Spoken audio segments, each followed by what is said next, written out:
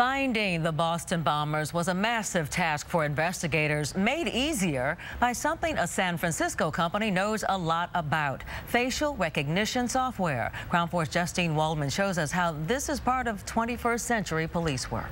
As investigators looked for the Boston Marathon bombers, they went through thousands of hours of security and cell phone videos to find these images of the two brothers. Something that could have taken weeks or months was done in just days. And literally go over years of data in seconds. Located in Soma, 3VR has new facial recognition software that lets users search for information on videos. By using different filters like gender, age range, or even the color and movement of objects, users can pick what they want a video to show.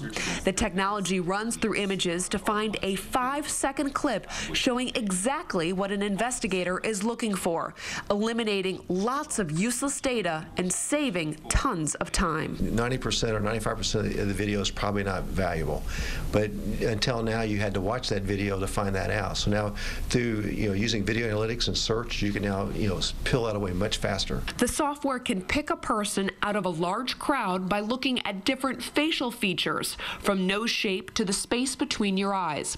On 3VR's own security system, we searched through hours of video by looking for a female wearing a red shirt headed down the main hall. And yes, 3VR systems found me on the move. In San Francisco, Justine Waldman, KRON 4 News.